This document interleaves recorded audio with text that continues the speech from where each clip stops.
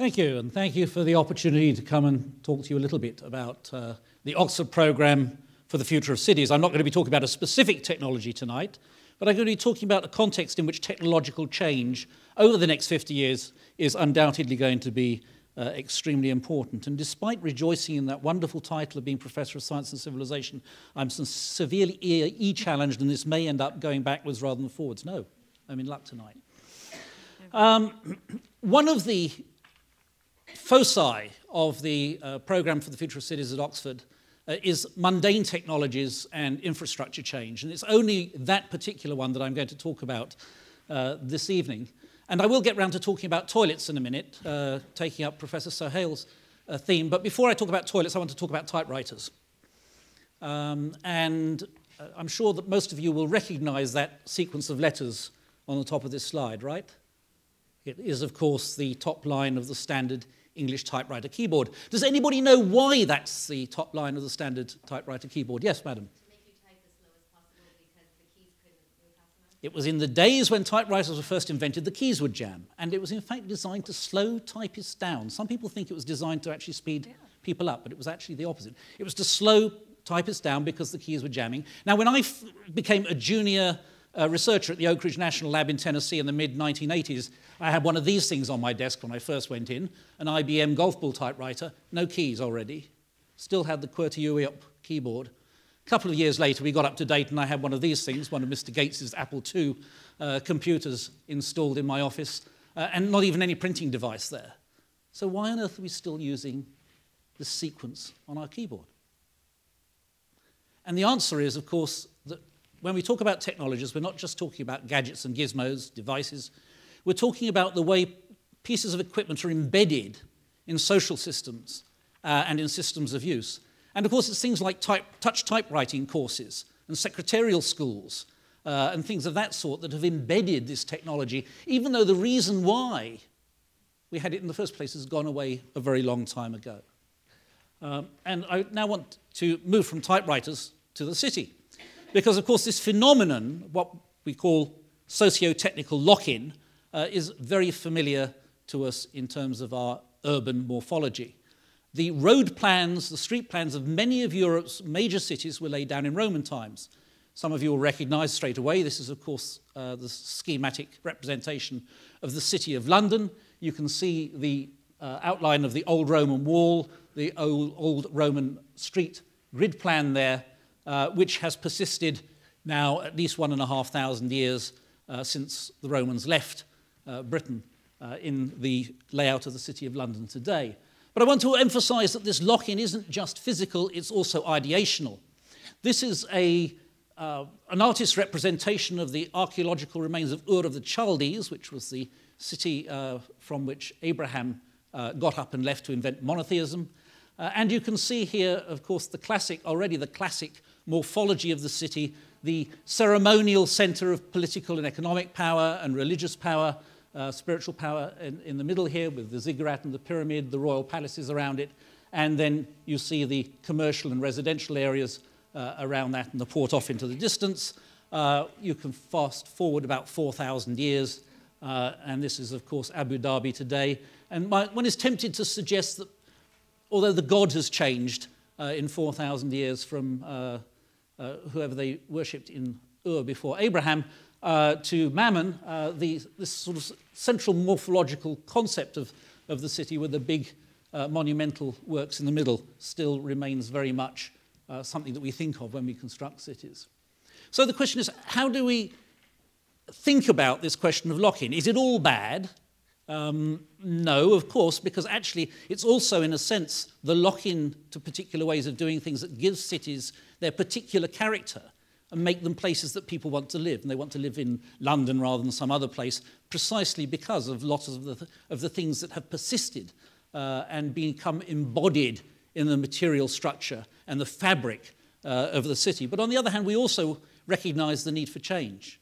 Change in our energy system, change in the way we process human waste, our use of fresh water, and so on. And I just want to emphasize that what I said earlier, that technologies are social systems mediated by materials and devices. We shouldn't think of them just as bits of kit. This is a frequent mistake, and there is often a dichotomy drawn, which I think is quite false, between bringing about behavioural change in order to promote sustainable development and bringing about technological change. You don't change kit without changing behaviour. If you start to want to introduce a different set of technologies, you need to train people to actually be able to install those technologies, as you mentioned, with respect to the very high costs of the grey water system that you were looking at in your own home. You need to train people to be able to install those, maintain them, so on and so forth, know how to use them. Similarly, if you want to change behaviour, you need to get, when you want to get, for example, more people using public transport, then you have to actually change the kinds of public transport and the way it operates that you're making available to them. So they are really inseparable, these ideas of behaviour and equipment. And the other thing that I want to emphasise is to suggest thinking about the city as itself as a technology in this sense, and not just as a single technology, but a nest of technologies. And I'm going to dig down now into that nest and talk about a few of them and the way that they've shaped the city and some thoughts about what the prospects are for change. And of course, this was a very early shaper of the city as we experience it. It's the sailing ship. For millennia, this was the only serious way of moving large, heavy cargoes around the planet. And as a result of that, 23 of the 30 largest cities in the world are built on the coast. And much of the infrastructure of those cities that are built on the coast is either at sea level or it's actually being built on reclaimed land, which is at or below sea level. And that, of course, makes them particularly vulnerable to problems of climatic variability. This is seeming rather dated given today's news. This is actually a scene of the Crescent City, New Orleans, after Hurricane Katrina. Now, I'm sure that Hurricane Sandy will reignite a lot of the debate about whether or not we've had an increase in hurricane intensity and frequency as a result of climate change. As I understand the science, actually there's been a very slight increase in hurricane activity over the last 50 years, but if you go back over 100 years, that trend disappears. And we shouldn't forget that the worst hurricane the US has experienced, at least to date, historically was the Galveston hurricane in the early 20th century.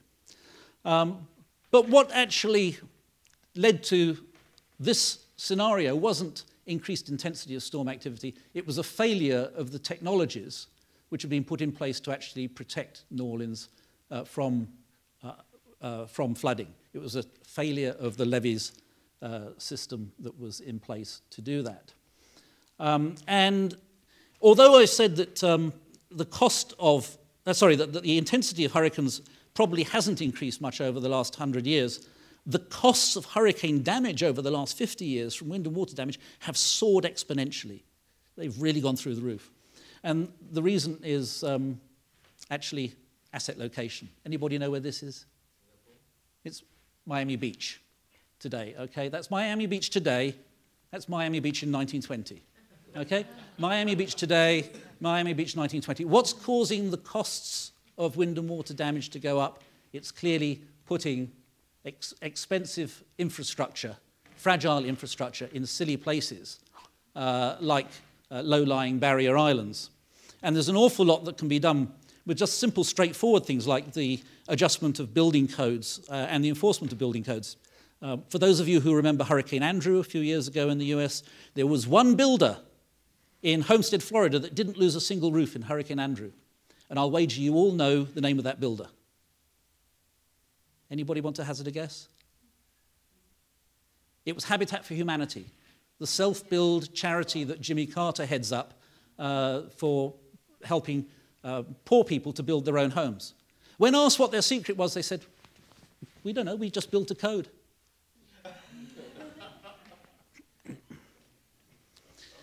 Wealthy countries can protect dense populations through hard shell protection, through building coastal defences like the Thames Barrier. And, of course, if you're a wealthy country, you can do this across the Thames. You can do this across the mouths of rivers and places and so on. That's not really an option that's available for people who live on the Sundarbans in the Ganges Delta. it's not available for more diffuse populations, as you can see here. Bangladesh, by the way, is a country that imports rubble. It imports other people's demolished buildings because of the lack of stone for basic construction purposes. So building hard shell kinds of sea defences is really not on the agenda for them. But we can learn from the poor, actually. These pictures here are of a place in Cambodia, the Tonle Sap Lake. Some of you who may have noted recently the passing of former King Sihanouk. One of the roles of the Cambodian king is to preside over a special ceremony which happens when the Tonle Sap River reverses its flow, as it does every year. It's the only river in the world that does this. It's a tributary of the Mekong. And in the monsoon season, the water flows into the Tonle Sap Lake from the Mekong, and as it dries out, it flows out of the lake into the Mekong downstream. This means that the actual lake edge fluctuates by many kilometers over the course of a year. This presents you with a particular problem if you are deriving your living from the lake. A lot of people deriving their livings from fisheries, particularly. If you build your home at the lake's edge in the dry season, you're going to have real problems in the wet season. And if you build it on the edge of the lake in the wet season, you're going to have an awful long walk to work during the dry season. Added to which, these people are actually too poor to buy land anyway. So their solution was to build villages actually on the lake. And you can see here there's the floating church, they have floating grocery stores, cinemas, so on and so forth. And this is not just unique to Tonle Sap. Actually, you find these kinds of floating villages also in Vietnam. There's one in Hong Kong Harbour, actually in the Far East also. These ideas are now being taken up using modern materials and design techniques, in this case by Dutch architects. And we usually think of the Dutch as being the kind of the masters of the hard sea defence approach to things with their history of constructing dikes and seawalls. The top picture is actually a house in a village in the Netherlands, which is floating and can move up and down about 3 meters with fluctuations in water level. The lower picture there is an architect engineer's impression of an apartment building. It could be an office complex that could be built that was floating on the water. So thinking about perhaps how do we take modern materials, modern design techniques, and take traditional ideas and transpose them into ways of adapting to deal with the challenges of sustainability. Professor Suhail has already spoken at some length about the challenge of the toilet. It's also a pet topic of mine. Nobody in their right minds, as Professor Suhail has already said, would have deliberately designed a system whereby we purify billions of gallons of water to drinking quality to flush toilets with. This is absolutely nuts. And indeed, nobody did design that system. It came about by accident. It came about when various engineers started putting sewers underground because of problems like the Great Stinks in Paris and London in the 1850s, problems to do with contaminated drinking supply, such as cholera and the famous, this is the Broad Street pump. You can go visit it up the road here in London, where John Snow famously removed the handle of the pump in order to prevent people from drawing water from it because of cholera contamination. And it was really the simultaneous combination of people putting sewers underground and piping in fresh drinking water into the newly emerging industrial cities of the 19th century that were then linked together, almost incidentally, by Thomas Crapper's improvements to the flushing toilet. The flushing toilet had actually been around since the 16th century, but he did the siphon-operated technology here, and linked those two previously separated systems together. Now, Professor Suhail has already explained part of the motivation for moving away from this technology, which is actually trying to help poor people in developing countries to have adequate access to sanitation without committing themselves to this unsustainable way of linking drinking water supply and human waste management. But the interesting thing, I think, for us at the moment is that this impetus also coincides with two other opportunities. One is the increasing amount of construction in semi-arid areas. This is Orange County in the United States, where there actually is a strong incentive for grey water systems and other ways of saving water and perhaps moving away from this piped infrastructure. And of course, we also are all familiar with this kind of picture at the top right there, as you look at it, as we find the existing water infrastructures of our cities decaying. So for once, perhaps, the interests of the wealthy and the poor in the world can be brought to coincide in the development of precisely the kinds of technologies Professor Sohail was talking about. Interestingly enough, in the same year that Thomas Crapper patented his siphon-operated flushing lavatory improvements, the Reverend Henry Mole came up with the Mole's earth closet. Had that technology taken off, we might today be going for a mole instead of going for a crap. But the point is that there are now increasing interest in the kinds of technology that Professor Sohail talked about, but also other kinds of alternative pipeless technologies involving composting and so on and so forth. Another technology I'll just briefly touch on that's done much to shape the city in the last 50 years. This is the lovely Lutyens building, which is the British Embassy in Washington, D.C., where diplomats until 1945 got hardship pay. I lived in Washington, D.C. for 10 years, and I can understand why. It really sucks in the summertime. They stopped getting hardship pay in 1945. You know why? The air conditioner. And by putting the air conditioner in, basically the need for hardship pay went away. Now, it's very interesting that the early manufacturers of air conditioners actually wanted to standardize production. Prior to the air conditioner, it was widely recognized that people, different sorts of people living in different parts of the world, had widely different tolerances of heat and humidity. But by standardizing and naturalizing our requirements for a particular temperature and humidity, the air conditioning industry was able to streamline mass production for air conditioning, and we saw the transformation of sleepy southern cities like Atlanta into the vast metropolises that they are today. And we also saw at the same time a standardization of building design around the world, where we no longer had to take account of the natural conditions and adapt to them, which has actually exacerbated the urban heat island effect, which actually then requires more air conditioning, more electricity, more greenhouse gases, so on and so forth. Now, it's interesting that once again we are beginning to see architects and engineers taking traditional designs and ideas and using modern materials and design techniques to bring them up to date. So this illustration here is the Queenslander house. This was a typical Eastern Australian house, funnily enough, in Queensland. And you can see it has many distinctive characteristics: the 360-degree air circulation, the wide eaves over the balconies, and so on, making the most of natural cooling. What happened when air conditioning came along, by the way, was a lot of people filled in the bottoms and made them regular two-story houses. They were sorry when Queensland flooded later, but anyway. We're now beginning to see, though, architects and engineers taking those design principles, and you can see this building below, which is on the Okanagan campus of the University of British Columbia, where the 360-degree air circulation through an elevated roof is used to provide similar natural cooling to the building. Another example is this one here. This is the wind tower. You find these all over the Middle East, from Morocco to the Yemen. Traditionally, the wind blowing across the rooftops was ducted down into the buildings below to provide cooling.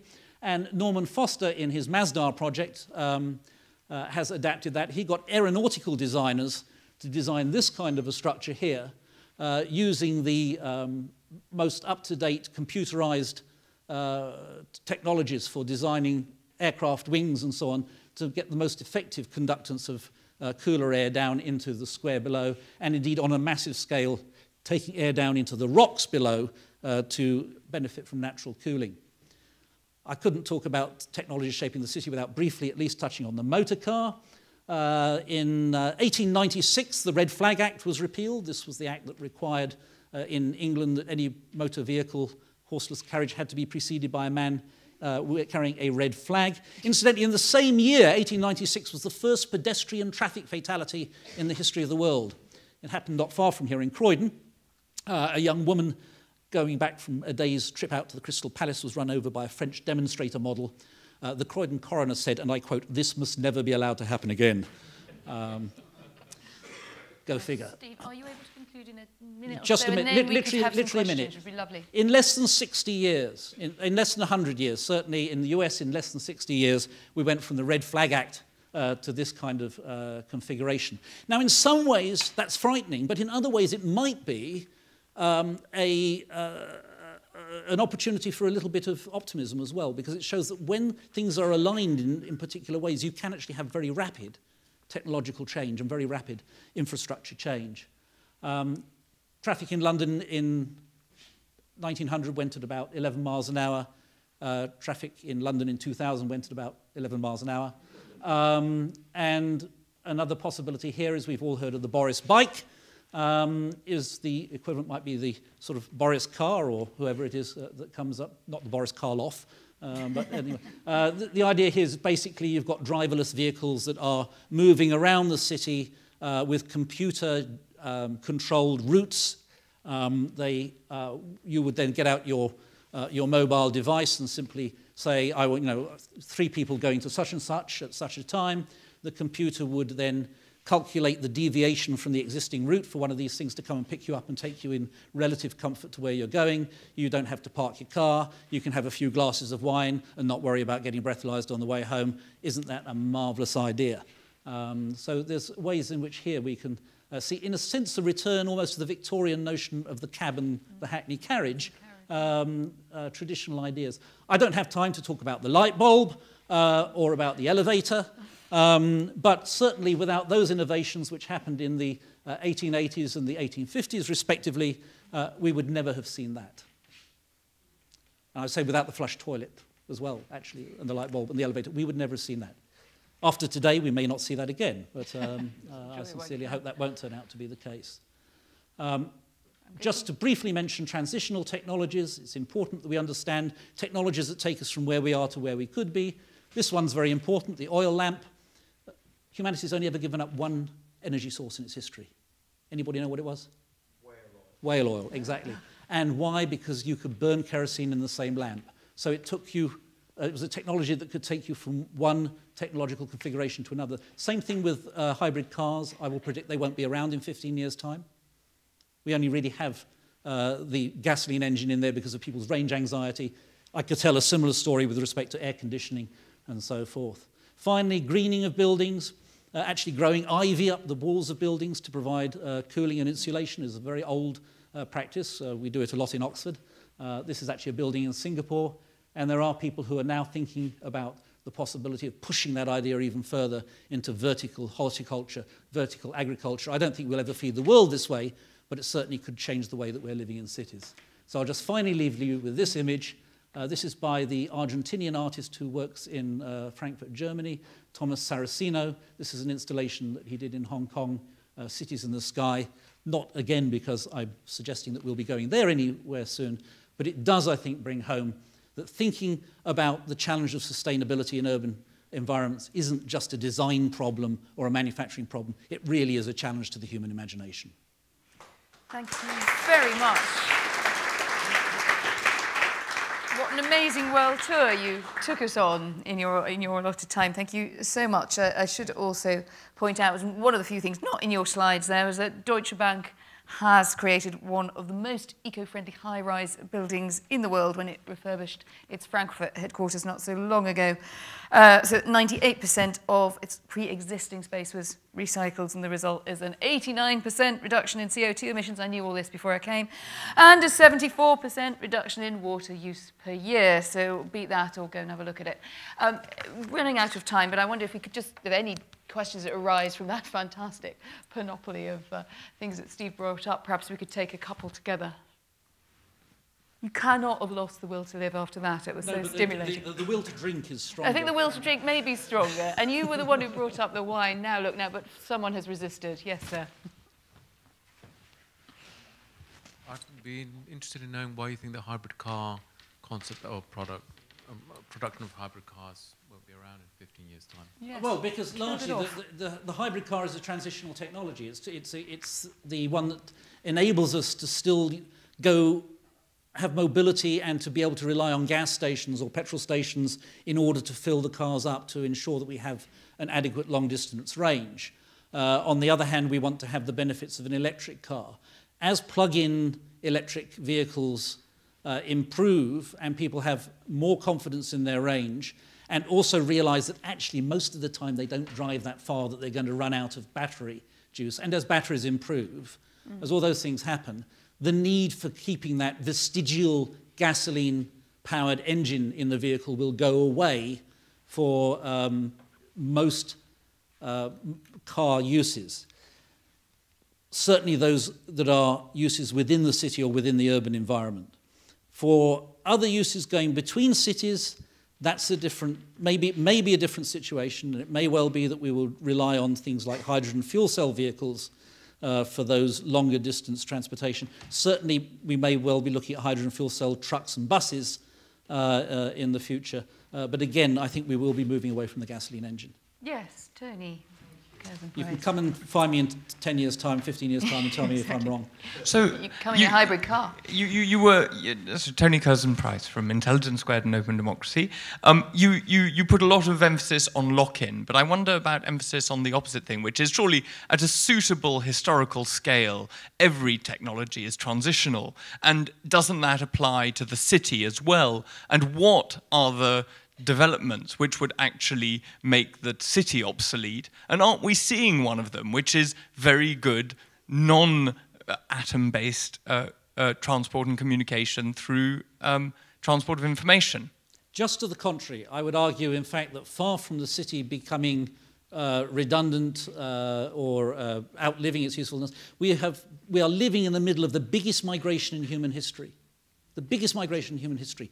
Over half the world now lives in cities. It's the migration from the countryside to the city.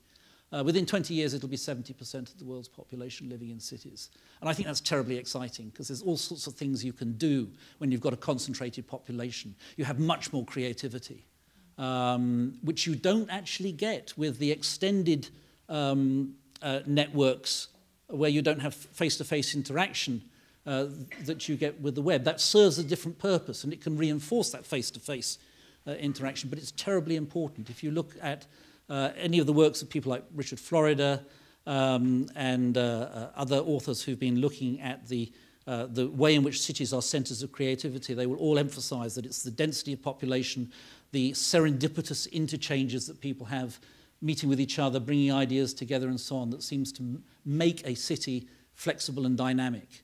If you compare, for example, and also the presence of higher education institutions seems to be a key factor. And indeed, events like this. Any last question just before we head off? Yes, sir, the red tie. George Latham from Web Asset Management. I was interested in your thoughts about one of the other potential large changes, which is about how we receive our energy supply, in that the institutional lock-in, I suppose, is to have large centralised energy supply, and we've heard from Desertec earlier on this evening, but it's felt over the last 10 years or so as if there's a move towards more decentralised energy supply. Is that another change that you see? I think that's a bit of a pastoral fantasy, personally. Certainly if you take into account the great migration that I just mentioned into the city, the notion that we will have rooftop PV and rooftop windmills that will provide our energy in a decentralized way. That's fine if you're living out in the country in Colorado or even in Somerset or something like that, but it's not going to really work for the city. So I think we are still committed to large central station forms of generation, in fact, of the sort that we heard in respect to the Desertec Foundation. And those kinds of the smart grids that will be necessary to integrate different forms of generation and to be able to ensure that you're storing intermittent sources in the grid and so on are all key factors in that. But I don't see, frankly, a move towards a highly decentralized system in which we could dispense with either large-scale generating projects or the grids that are necessary to distribute their products. Thank you very much. Thank you.